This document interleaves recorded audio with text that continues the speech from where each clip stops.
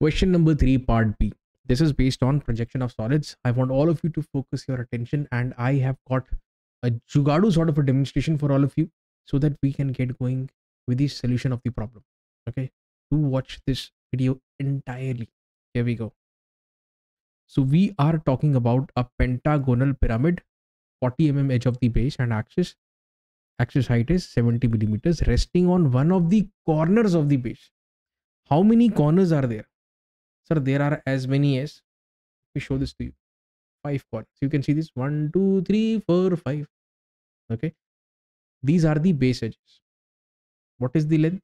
Sir, 40 mm. All of them are 40 millimeters each. Very well. Secondly, if you watch carefully, there is a small dot that I have made. Okay, this is the center of the base, and this point is the pinnacle or the apex.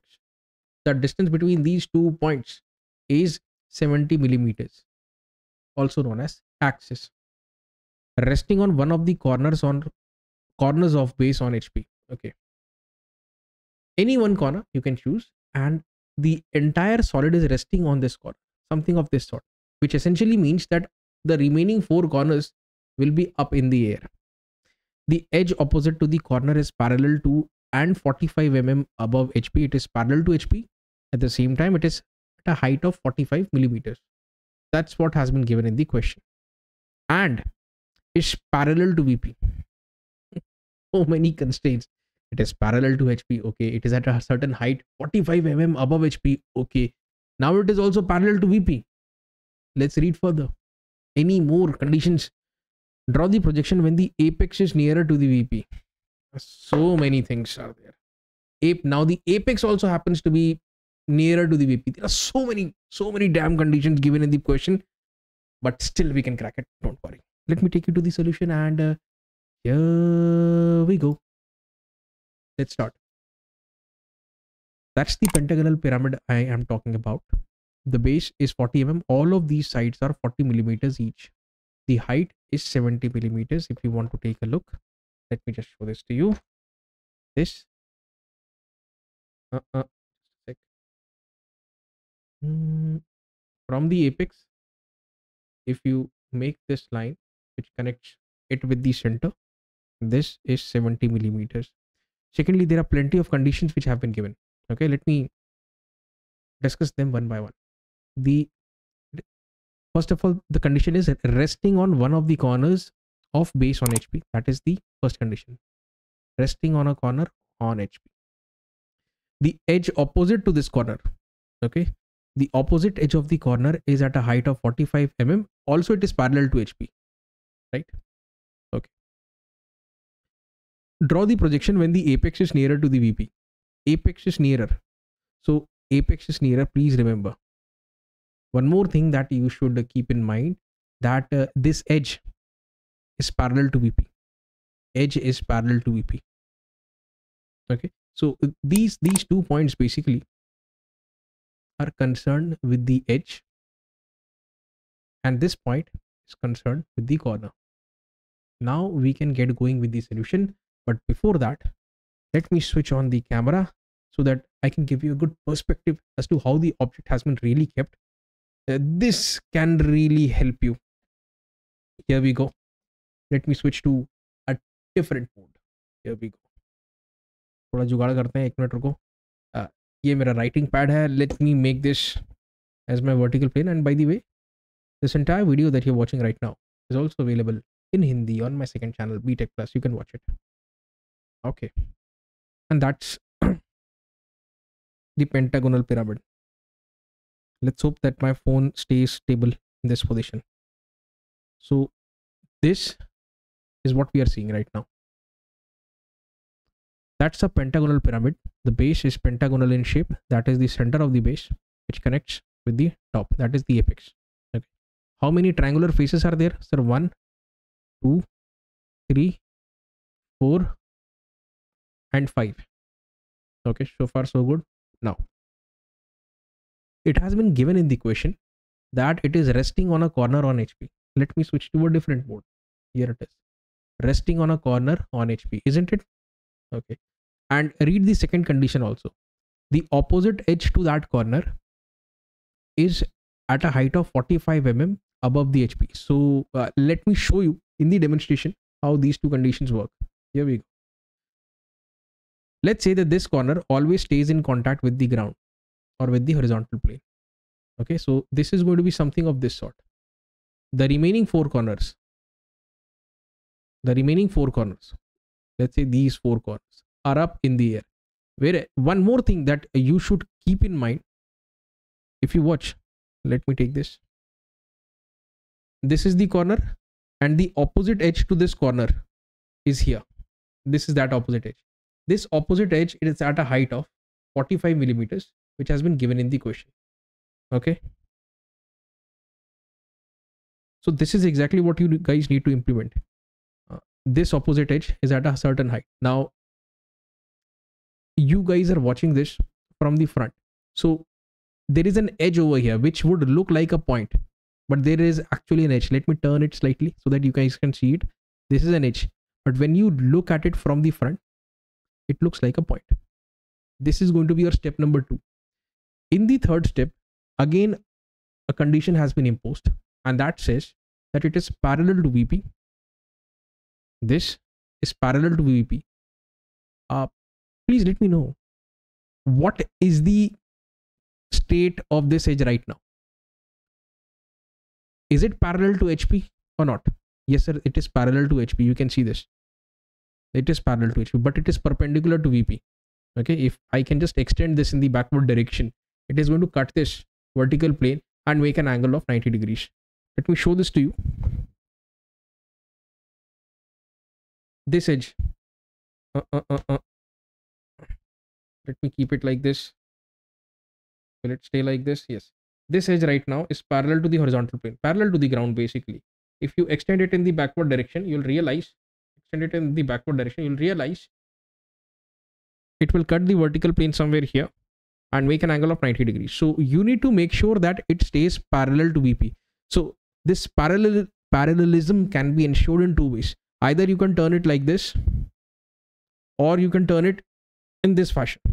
That means these two conditions can be stated as apex nearer the VP, apex away from the VP. Okay, so these are the two conditions basically. So take a look now. We are not exactly in the front view. I have shifted it. So step number 1, we are going to simply keep it like this. We are going to start by creating the top view first. Okay, and then the front view in this fashion. I hope you are getting this right. In step number 2, we'll do it like this. We are going to recreate the front view from step 1 into step 2 using this height of 45 millimeters, this edge over here, which remains parallel to HP. In step number 3, it has been clearly said in the question that apex is nearer to the VP. So if apex is nearer to the VP, then the condition is like this. Apex is nearer to the VP. And if I change the question, if I write, draw the projection when the apex is away from the VP, then this would have been the final case, step number 3. Okay, so our condition is apex is nearer to the VP. So you have to do it like this. And then you can create the front view, and you can also create the top view. Okay, proper diagrams will be there. Don't worry, I'll help you how to make these diagrams in a very civilized manner. Don't worry one bit. Right, let's going with the solution, and I think we shall start. Here we go.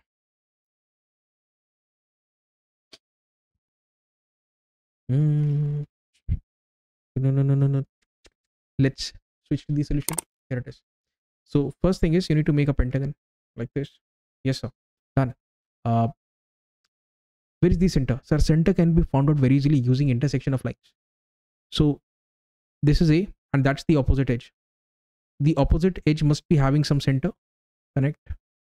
This is E, and that's the opposite edge. This is BC's center. Join. And these two lines, wherever they intersect, that is the center point. And this center point essentially has to be connected with all of these corners so that they represent the slant edges in the top view. Done. Okay, so dimensioning properly, do it. Now let's take a look at it from the front and make the projector lines. And basically what you see now are these. A, B, and C. It's like a straight line, right? So A and its front view, B and E. B is at the front, E is at the back. Similarly, C is at the front, D is at the back, C dash and D dash. Done, sir. No problem. The height of the pyramid happens to be in 70 millimeters. Okay, so this is the axis from here, 70 millimeters, and then you can connect these three edges, that is CO, BO, and AO. Here we go. Done. In step number 2, we are going to recreate this entire step number 1, but there is a certain condition. That certain condition is that this opposite edge, okay, so this is the corner and this is the opposite edge, CD.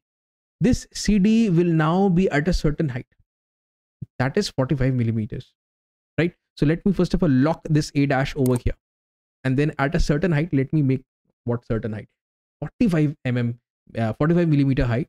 Let me make a construction line. Now with A dash and this much as the radius in your compass, and with A dash as the center, you need to cut an arc, and that is going to give you C dash D dash. Join the line. Do it quickly. Now this much as the radius, again A dash as center, cut an arc again. That is the location of the base of the axis, and then with this much as the radius, and with A dash as the center, cut an arc again. And that's B dash E dash for you. Now what's now axis is at an angle of 90 degree with respect to the base. So you need to make an axis like this over here. Okay, you can do this very easily using your mini drafter. Keep it over here in this position, and then lock the screw as always, and then draw a line like this. Can you do this? Yes sir, we can. It's very easy. And then you need to again make these lines. So damn easy. Now what, sir? Let's take a look at it from the top. Draw the projector lines, and from over here also take a look at the intersection points. A, that's the location for A. Okay, then E, that's the location for E. This way you can make this entire top view. If you watch carefully, it appears like a line, although we know very well that since there are 3 corners involved, it will make a triangle. So this line is, or this triangle is clearly visible from the top. That's why you see this triangle. Okay, O, C, D, O, C dash, D dash, and these 2 triangles are also visible. What is not visible is a hidden feature which can be represented using dashed lines like this: A and E, A and B, and then A and O. Let me zoom in. Okay, this also is a dashed line, right? Don't worry, I'm going to make the construction stuff very lighter in the final slide. Make sure that you are drawing all of these projector lines very, very light, 3H or 4H pencil preferably. Okay, sir. Now that is done. How do we proceed now? So where are we? Let me switch on the camera again. Okay. Switched on. Camera mode. Looking nice. Okay, where is the object? Here it is. So what have we done so far?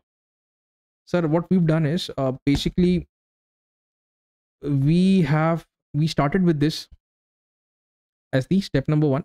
This was our step number 2. Okay. In step number 2, we gave this edge 45 mm height above HP. In step number 3, we will rotate it until this edge becomes parallel to the vertical plane. Now you can see this edge will become parallel to this vertical plane. Vertical plane is behind, right? Okay. So this is what needs to be done. This is going to be our step number 3, right? Let me take you back to the slide mode. Here it is. Now in step number 3, we are going to recreate this over here, but rotating it at an angle of 90 degree in the clockwise sense. This was step number 2. Agreed? Agreed or not? Let me show this once again. Sir, yes sir, this was step number 2. This was step number 2.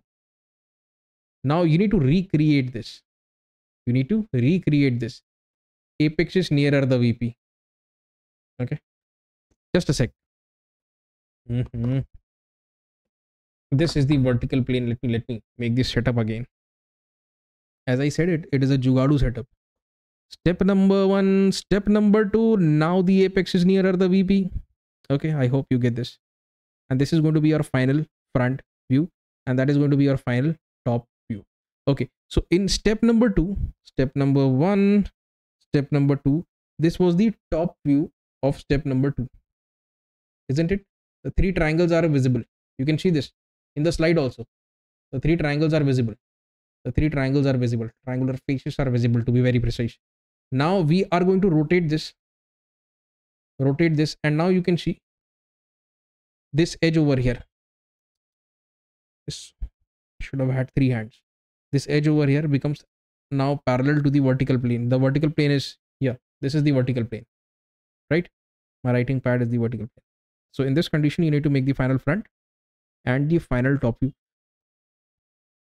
Okay, now step 2, rotate it by 90 degrees in the clockwise sense.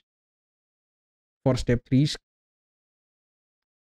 in step 3, making the edge, this edge parallel to the vertical plane. Let's do it. Here we go.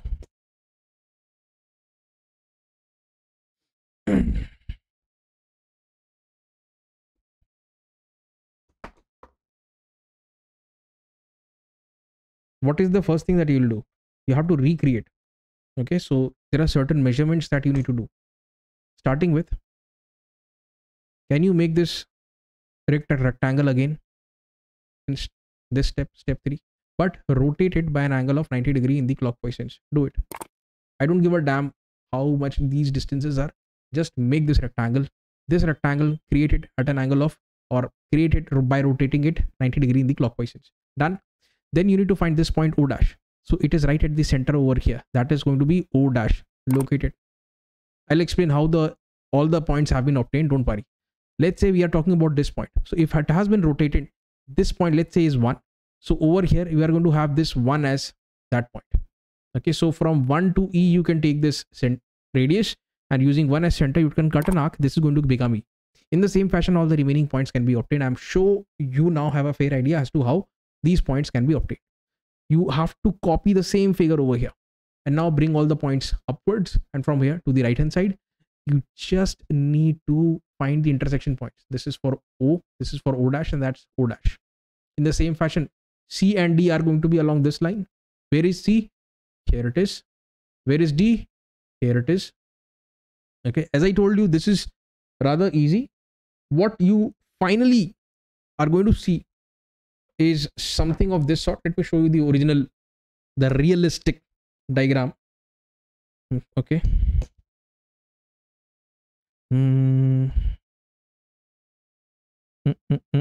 Just a sec.